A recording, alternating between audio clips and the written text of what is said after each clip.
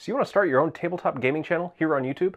Let's go over what you need to know before you even record that first video. Every year, millions of new YouTube channels pop into existence. Their owners add their voices and their expertise to the 500 hours of video that gets uploaded to the platform every minute. And then after a couple of weeks, they abandon their channels. Some of these folks get bored or sidetracked. Others didn't have a clear vision of what they were going to do, and still others had an unrealistic expectation of what they were going to get out of the platform. So I'm going to help you succeed where they failed. Today we're going to go over what you need to know before you start your YouTube channel.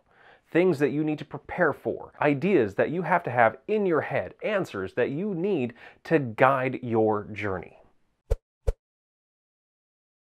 Before you bust out your camera, you need to figure out why you want to be on YouTube to begin with. What is your grand purpose, your motivation? Do you just want to create videos for fun? Do you want to learn about videography and lighting and editing and all of that? Or is this a form of self-expression for you? Or do you want to create a brand and start a business?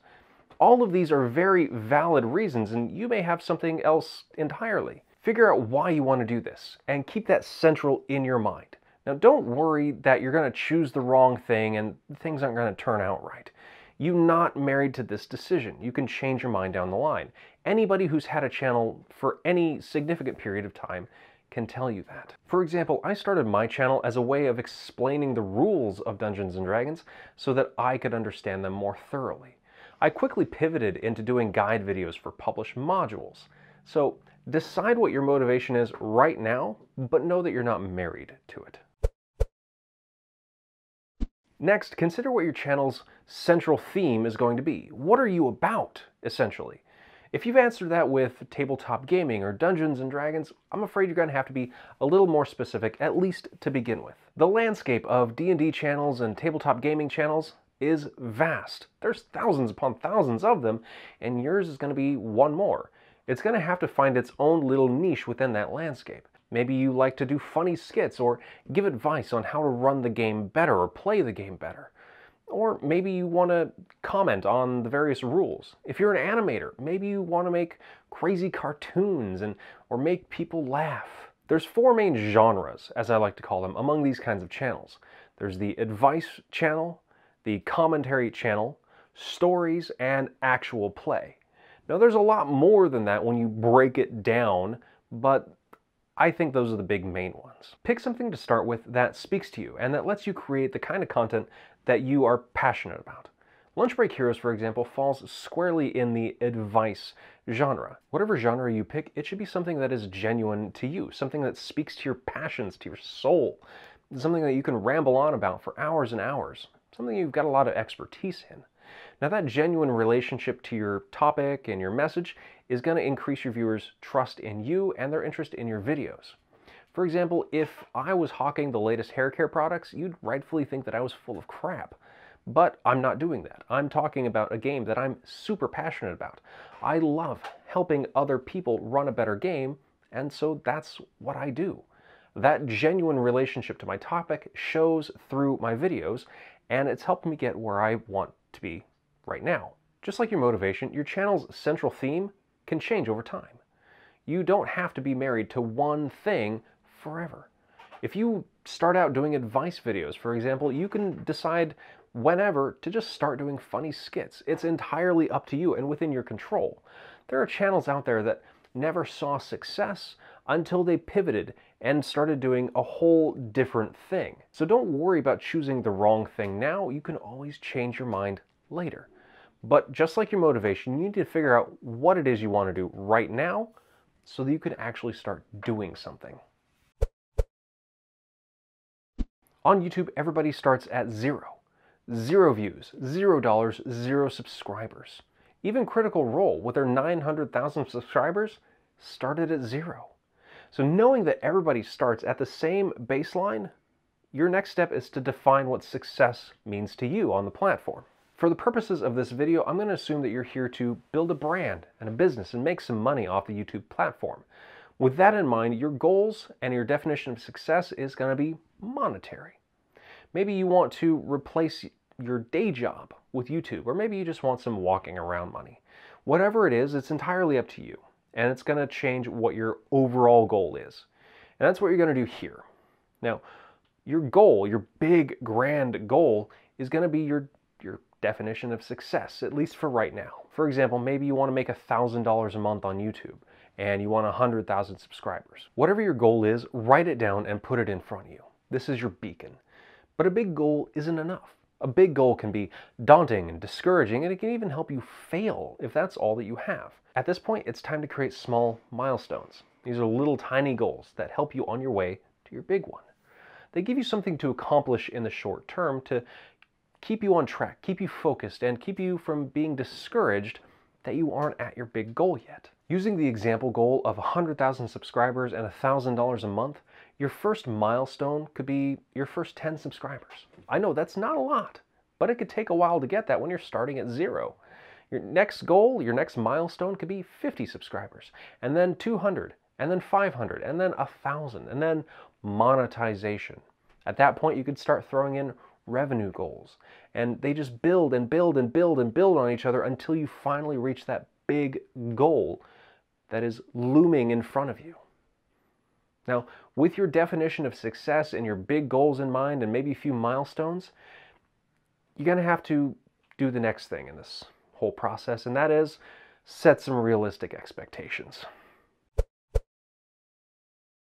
I'm not going to lie to you. Your initial videos are not going to do very well at all. And unless you've got some professional filmmaking experience, they're probably not going to be all that good. But that doesn't mean that you shouldn't be proud of them. You absolutely should. But when you look back on them in 6 months, you're probably going to cringe internally. At least that's what I do. Just because you upload a video to a platform that has billions of users doesn't mean you're going to get billions of views, or even millions, or even thousands. Yours is a new channel with basically zero clout. The YouTube algorithm recommends videos from channels that have been more established, that have uploaded on a regular basis over brand new ones. Gaining traction is going to take time. Gaining views is going to take time. Gaining subscribers is going to take time. Now, it doesn't happen overnight. It may not happen the first week, may not happen the first month. Okay? I don't mean to discourage you here, but your expectations have to be tempered. They have to be reasonable. As YouTube is very fond of saying, this is a marathon. It is not a sprint. This goes almost double for folks in the D&D or the tabletop space in general. There are just fewer people out there looking for our content, and that's something that we have to live with. There's a lot more people out there looking for Minecraft or photography videos or science videos than there are people looking for Dungeons and Dragons videos. And that's okay. We have our own niche and our own landscape, and that's where we live. But this makes it hard to gain traction, especially at first. In my first month, I received a whopping 50 minutes of view time. This can be very discouraging, but it's just something that you're going to have to power through. It gets better, I promise. Even the type of video that you choose to make plays into how many views you get. Campaign diaries and actual plays don't get a lot of views, but advice videos do pretty okay. If you want to make funny skits and entertain people, or if you're a great animator, you can get a lot of views like that. Whatever you plan to do, plan on slow and steady growth. Like I said before, this is a marathon, not a sprint. You're in it for the long haul if you're going to run a channel that sees any measurable amount of success. So buckle in. It's going to be a wild ride, but it's probably going to be a long one. Next, let's talk about the money that you can make from your channel.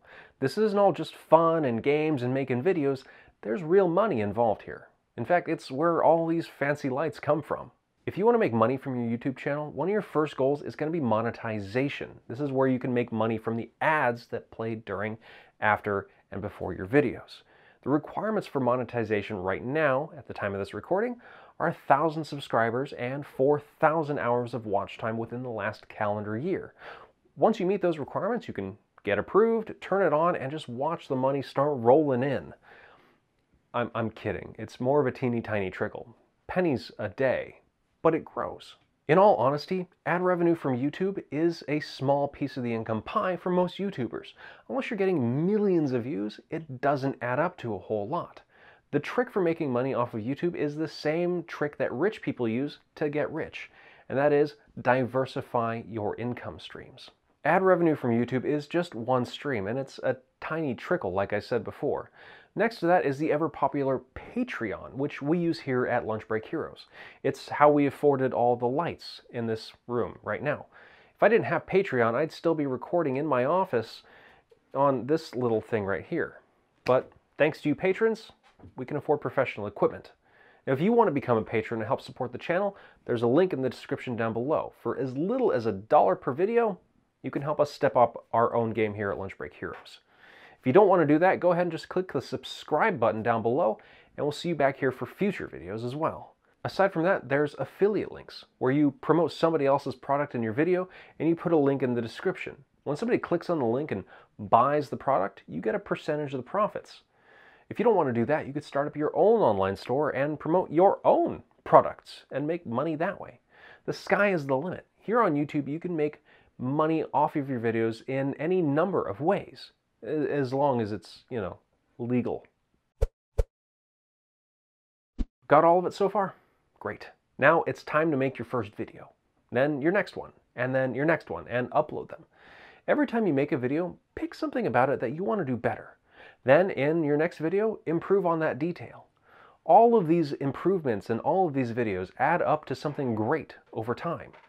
But remember, you don't have to have professional lighting or a great camera to get started. All you really need is a room and a phone. That's it. All of the rest, well, that comes later.